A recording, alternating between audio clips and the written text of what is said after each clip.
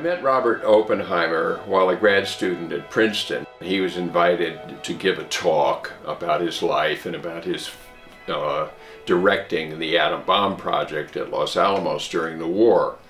He came to the graduate college at Princeton and gave a talk, and afterwards almost everyone left, but I hung around with a few other graduate students, and Oppenheimer hung around.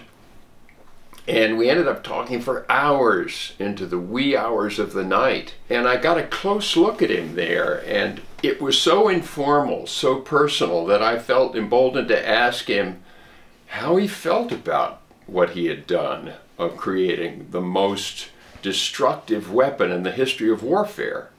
And he was borderline morose in his response. A lot of it came from realizing that as a result of his leadership and his work on the Manhattan Project, 100,000 Japanese men, women, and children had been annihilated. He didn't, at that point, quote his famous quote, which he had given to the media. "Now I am become death, the destroyer of worlds." I suppose we all thought that, one way or another. Oppenheimer said this in a way that made you shudder. I saw Oppenheimer in action at the Institute for Advanced Study, where there were weekly seminars at the cutting edge of physics. And I saw one incident that I've never forgotten, which is a graduate student got up to report on his research, and he was about 10 minutes into it when Wolfgang Pauli, who discovered this spin of the electron, got up and said, "What you are hearing is rubbish. This man does not know what he's talking about. If you'd like to hear the correct theory, I will tell you." The graduate student was a friend of mine. He broke down in tears on the spot.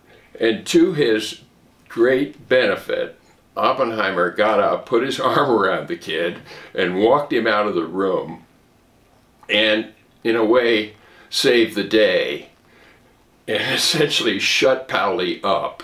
I always admired Oppenheimer for that. Later I read that he too was often rude to graduate students, but maybe he had been mellowed by his whole experience of the Manhattan Project, and so as director of the Institute for Advanced Study, he was protective.